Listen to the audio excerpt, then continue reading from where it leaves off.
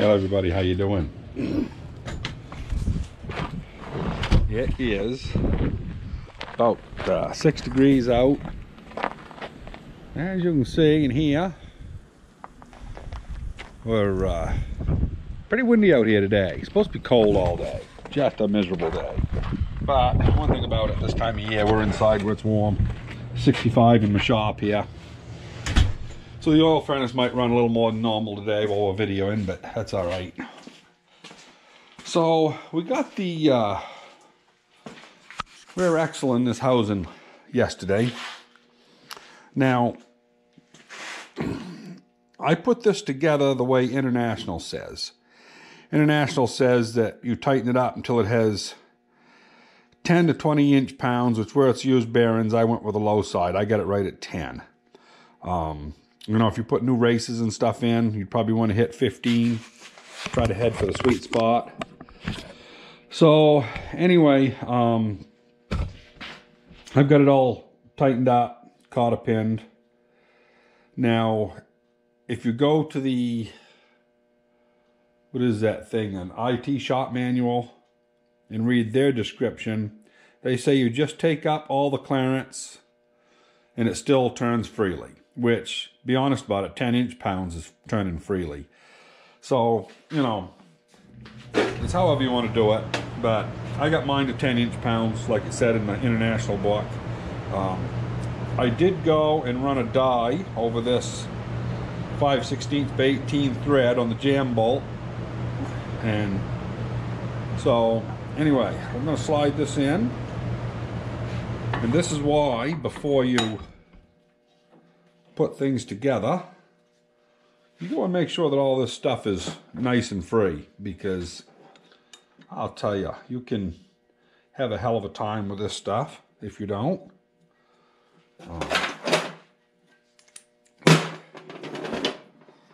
Anyway, we've got a 5/16 square socket, which, you know, I know a lot of people that have looked at square sockets in a yard sale or something, says, what in the heck do you ever want to buy them things for? But I'll tell you, if you ever get the chance to buy square sockets anywhere, pick them up. Don't matter if they sit in your box for 20 years before you use them once, but when you use them that one time, you'll be glad you had them. So, that's up tight. Then we'll take up the jam nut.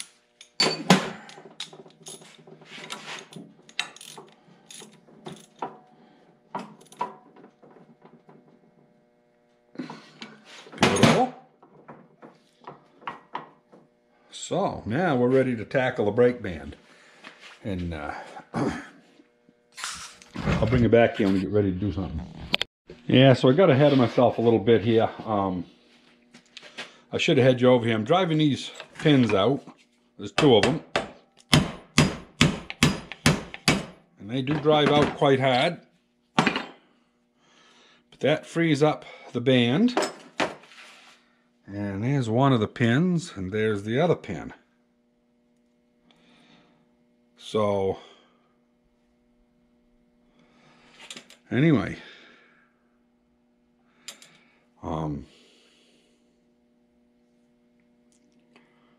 yeah, I guess I drove them out right, because these serrations are meant to go in last, and the serrations are on this side here. So I would say they go in like so, from the Big Boss, which is the way I used it to stabilize it, actually. That's why I took it out that way. But it appears that's the way they intended to go.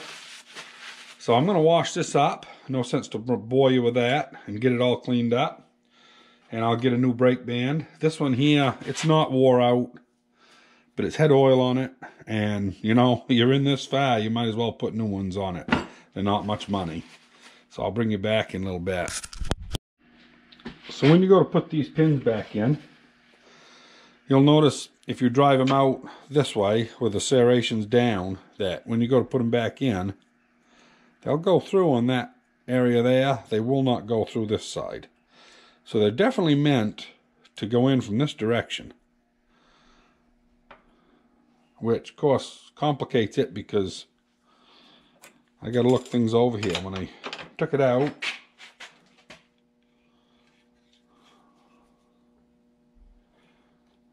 yeah, I don't know if it makes any difference or not which way this thing goes.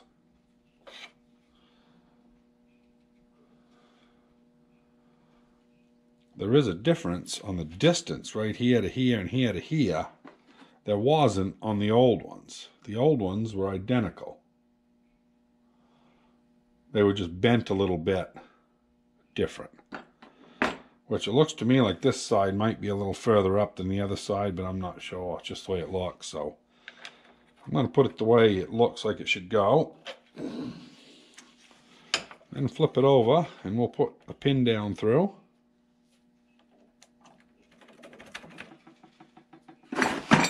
Start out with a small hammer.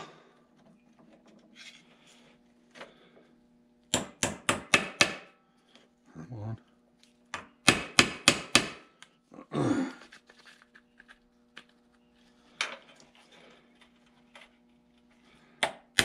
There we go. Make sure that's going to move all right. I had to grind these edges. These are just a little fat when they on these reproduction ones. So yeah, I've heard people say that these are a son of a gun to put on. I can see that they could be. I bet it's really going to be fun when we go to put it on the tractor itself, you know. Don't know if I can catch that in the vise or not. Make it a lot easier if I can. Sure, look at that. Beautiful.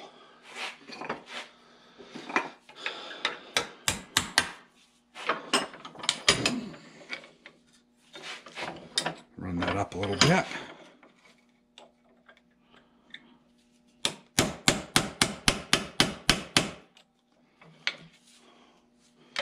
Now they need to go right flush. Oop.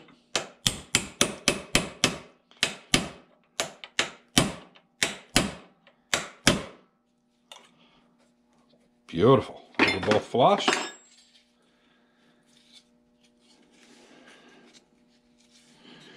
That's going to be like that on the tractor. Everything seems to work all right. So, time to go see about putting that in the tractor. Well, I got this all put together, but I think I'm going to have to drive it back apart. That isn't within. Well, you know the old saying, ain't within a row of assholes. And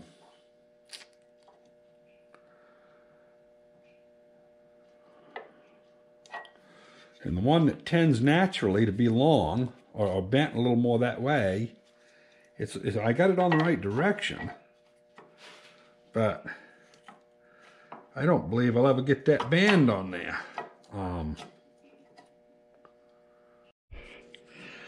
So I took a file right along this edge to see if it would help it go in. I don't know if it will or not, but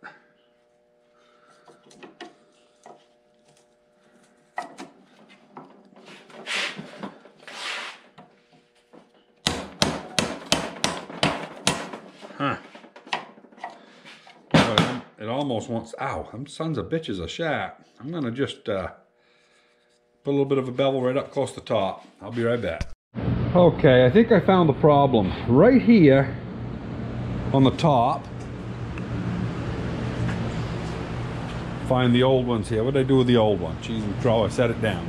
Oops, right here. Thought I lugged it over there. So if you look at the top of this one, you'll notice right here there's a bend.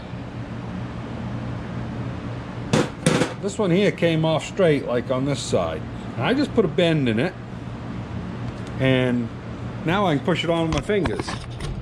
So apparently you just gotta, like everything, you gotta massage it a little bit. But that's not bad. That's pretty light. I mean, Yeah, I can turn it by hand now. So we're all good. Now, oh shoot, I was going to show it. There's a button in here.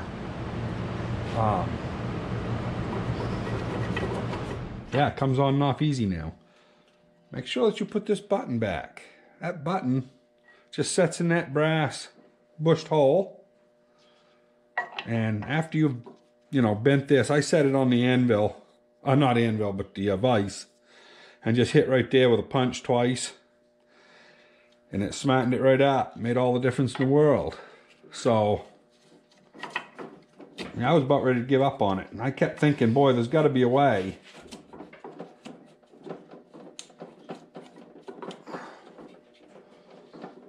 So, yeah, now it's stuck on me. It went in easier than this before. There we go. So, yeah, so that's all there is to it. And, of course, this right here will go in the actual transmission housing.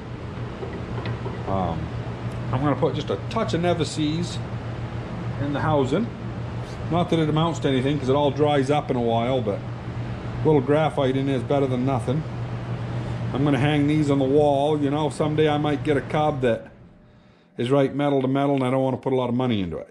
This one here is a nice machine, so we're kind of trying to do everything right on it as we go. And this brake liner still isn't quite in all the way. I know it'll go, though. There we go. She's working on it. There, you got to make sure that that pin is in flush, or the step on the pin is in flush with your flange. Once that's to that point, that Denny should be ready to go. We'll set you around here so you can see. Well, I've got all my bolts cleaned, ready for the slide on. And get ahead of myself a little bit. I forgot the copper. I'm going to put just a little bit of this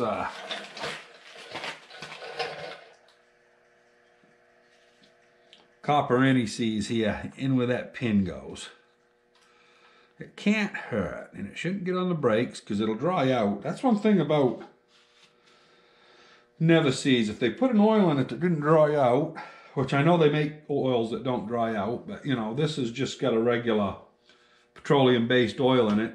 Like anything, grease or anything, it dries out eventually.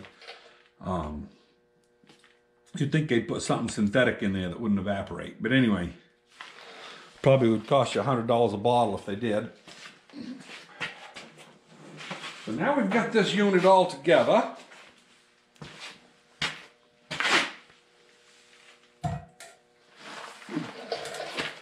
I'm going to take just a little bit of 90 weight out of a drain bucket. Put some on that oil seal right there. Don't even hurt to put just a little bit on the shaft. You don't want enough it's going to get onto your brakes or anything. Just a little bit will do you. We'll pick this up and see if we can't slide it on them 2 bolts.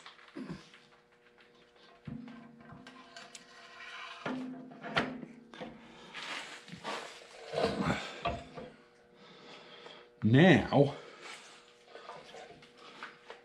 see that brake drum being just as sticky as it is. Well, I can turn it, I guess.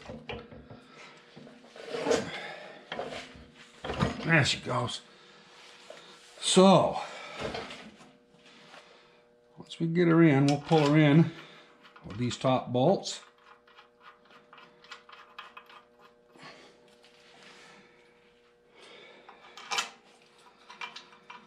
And well, we got one side of this thing almost done. Hard part though, we got to line up this little stud here. That pin might be a problem. See here what we got for how much stuff is moved. Get my light on here real quick. Boy, that's got to go down just. Looks like maybe a 1/16 of an inch maybe. Not much. Pretty darn close to being where it wants to be. Don't know if a screwdriver will do the trick or not.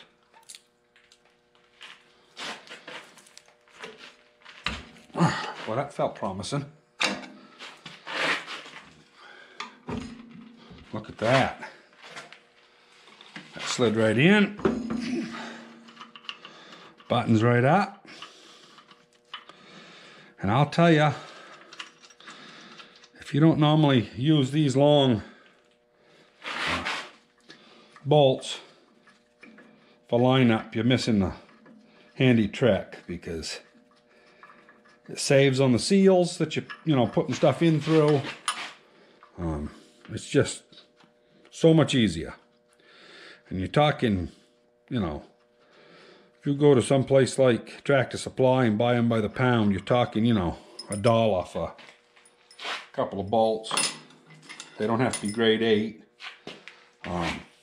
So anyway, yeah, so I'm pretty happy with that.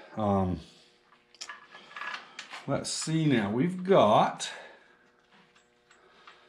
the 2 bottom bolts are shorter, so those have to go in by hand. And we've got one more top bolt, but I missed it and didn't get it clean, so I got to go wire wheel that, get the rust off of it, and then we'll actually put the fender back on. This side will be about done. So anyway, we'll put these in and I'll be back in a little bit. Yeah, so anyway, we're everything's just kind of set loose here. I'm gonna put my fender on so I can torque these bolts.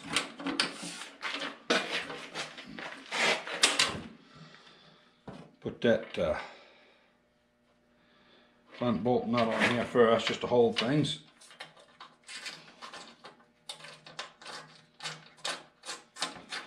You don't want to tighten it though, because you still want to be able to wiggle the back stuff. Get the other 4 of these bolts.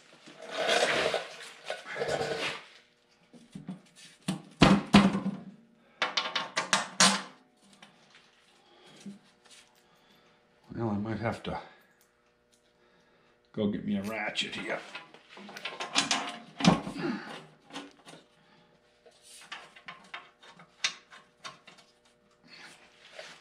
Well, they're starting anyway.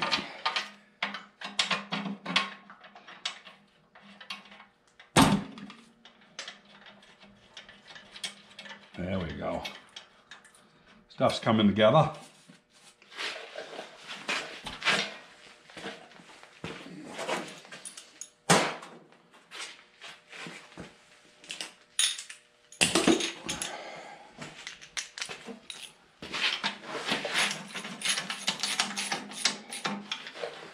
Make sure everything's closing up top. Yeah, she's tight. So once you know the cast iron's up flush, you can start tightening. You always want to make sure that 2 castings are mated, because if there's something in the way and you start cranking down stuff, you'll break the casting. And as ashamed as I am to admit it, I've done it in the past when I was young, so I know that it can happen firsthand. And yeah, so now I'll get a quick water and tighten that up. And this will be all on except for the brake rod, and we got to do a little bit of work on that. So I'll bring you back in a minute. Well, if they didn't give a torque spec for these, normally I would just tighten them up, but they happened to give one, so we was just about there. That one I was there. That one moved a little bit. Yeah, so they're about where you would normally stop with a 3/8 bolt anyway. Yeah, perfect. The 2 bottom ones, just got to wing it. You can't get a torque wrench onto them. So anyway, always make sure you back your torque wrenches off when you're done using them.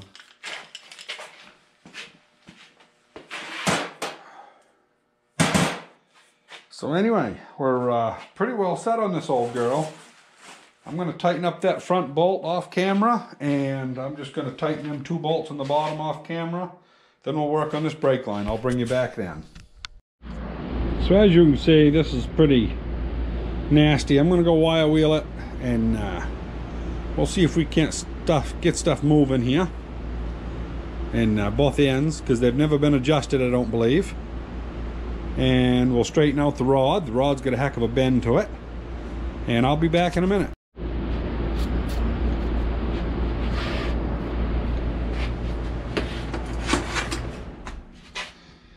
Yeah, let's see. This one here. Oh, this might not be bad. That feels like it's going to loosen right out, maybe. Don't know. Well, maybe not. Another way here. We'll back the yoke off instead. There we go.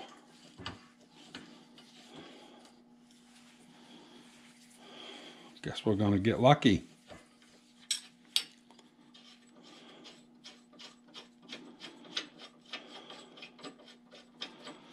I didn't think that would start that easy. Now we can get a hold of that nut better. Oh yeah.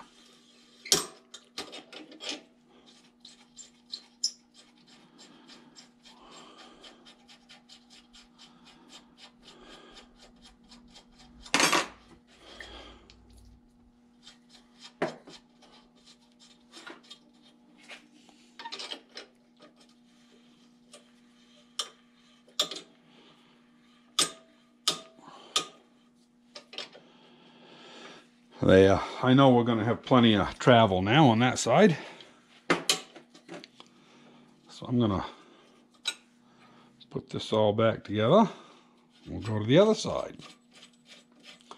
Then I got to put this on the anvil and do a little massage and straighten it out. I don't know how it got bent up so bad on this side, right by the exhaust. I wouldn't think anything would have hit it, but you never know.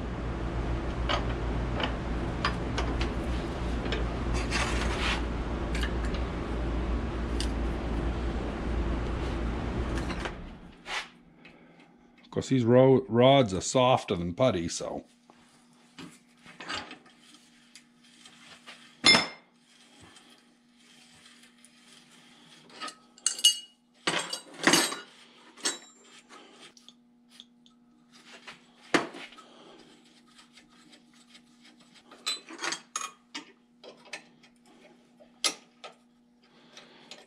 Damn rod right there, pain in my butt. Tighten her up a little bit. Beautiful.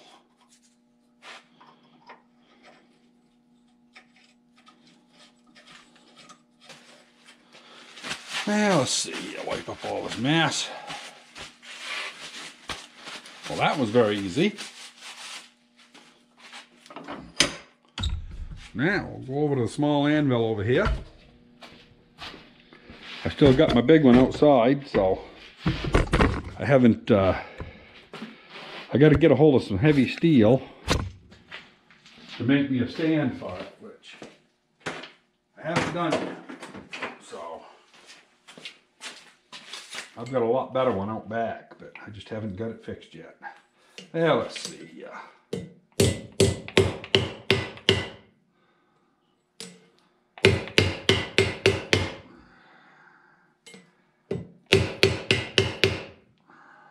That. So much for the pin, huh? Geez, that looks pretty good, you know. I can live with that. We'll see if we can't get her on. Well, we've got everything straightened out, everything freed up. Got 2 new cotter pins. So we've got a new, or a reconditioned rod, so to speak. And it really makes no difference which way you put these through. Whichever way is handy for you. I want the cotter pin out here where I can work it a little better, manipulate it. So, let's see here. I guess that one ought to be screwed out a little bit. Try to keep them equal. And I think that we want about a neutral, it's kind of funny, International didn't see the need to put right and left hand threads on their brake rod. So yeah, now up here where you can rub by it and stuff, always put your cotter pin on the inside so you don't catch on it, tear your clothes and whatnot. And I'm going to drop that one in. I'm not going to bend any of these ends yet though, because we may have to take apart and readjust, you never know. So we'll leave the cotter pins. That one is in, and this one's just going to be set in loose. Of course you can't see the hole, but there we go. Now that's loose right now, and no matter how you run this travel, don't tighten it, because it's right hand thread on both ends. Be awful nice if they'd have done it like a tie rod, where left on one, right on the other. But anyway, it is what it is. That one is done. I'm going to put the tire on it now. I'll put the disc on, then the wheel weight, then the tire. But anyway, we'll tackle that now. We'll adjust the brakes later.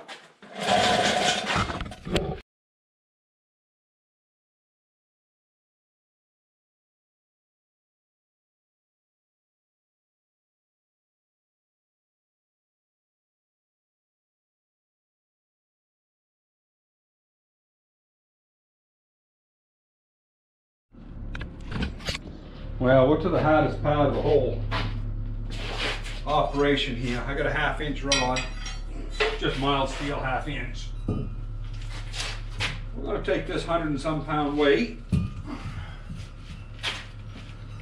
which 20 years ago I used to pick them up like nothing. Now they seem a little heavier than they used to be. But anyway, we'll take this. I don't think that chop saw is going to be in the way.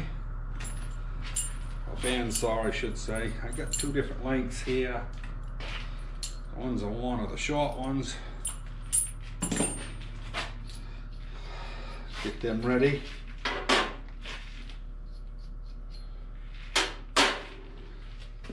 So, we'll pick that right up. Slide that right on like so.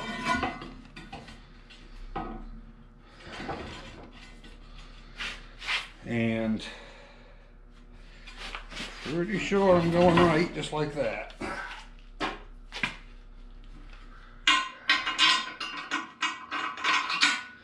Yeah, there's the nut sticking right out there, proud as can be.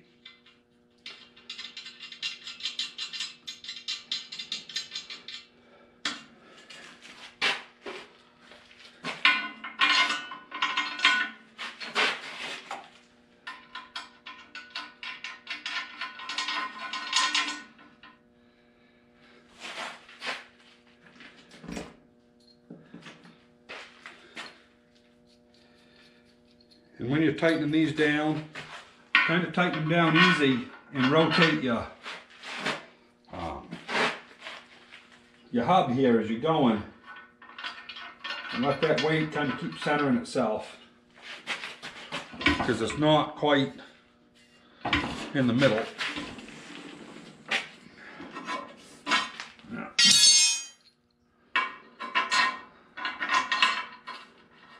Oh yeah, nothing to it. So I'm going to work these down slow as I rotate it. Just do it with a hand ratchet. And, oops, that's not 3/4.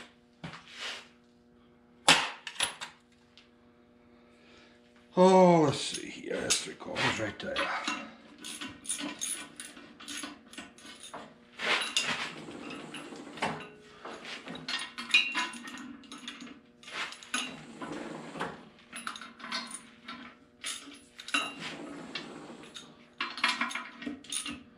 You'll notice as you rotate they keep loosening and whatnot.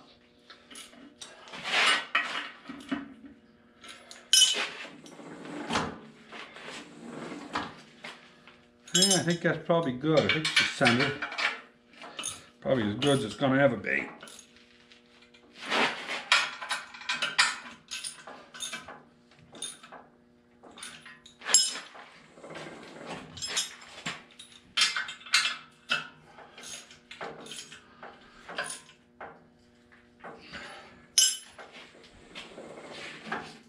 And if you're wondering why we got everything set out so far, we mainly cultivate 4-foot plastic mulch with this. So that's why the rims are set out, the dishes and everything. There. Now all we need is a tire.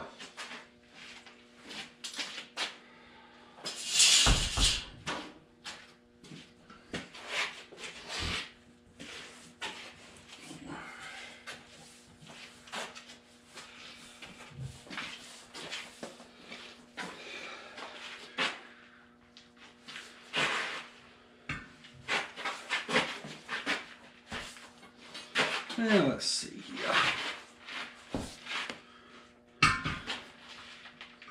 Well, that's just about right on the money.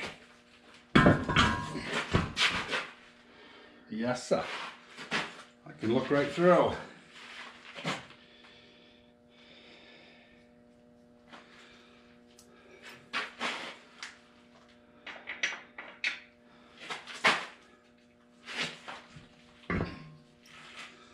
Well, it's not far enough to get the washer on, but I can get the nut on.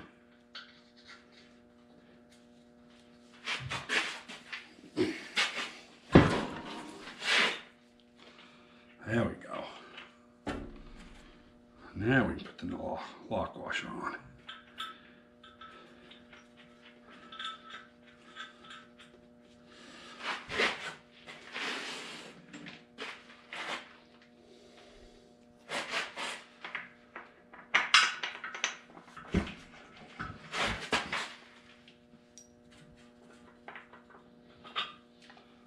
Go.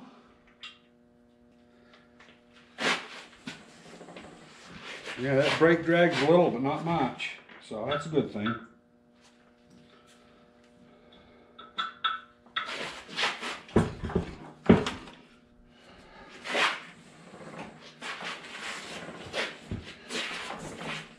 Come on. Go.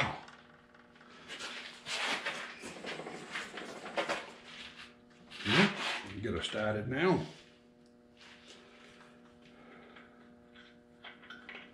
I guess we're not going to be able to put the lock washer on though. So, got one on the bottom.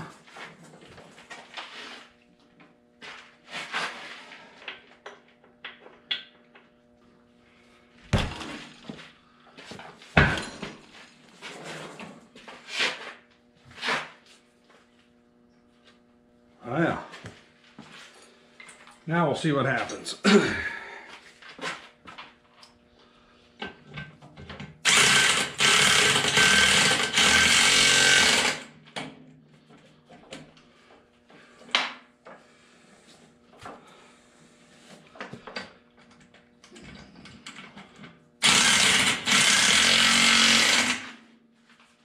Yeah, looks good.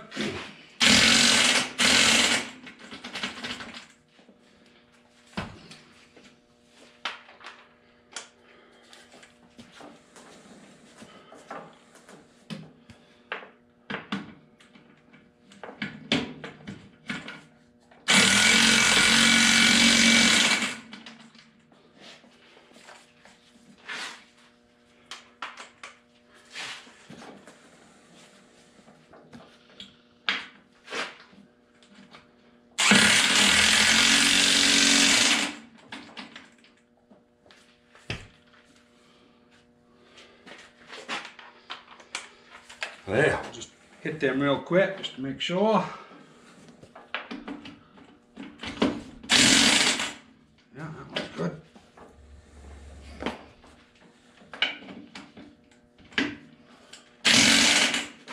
That one's good.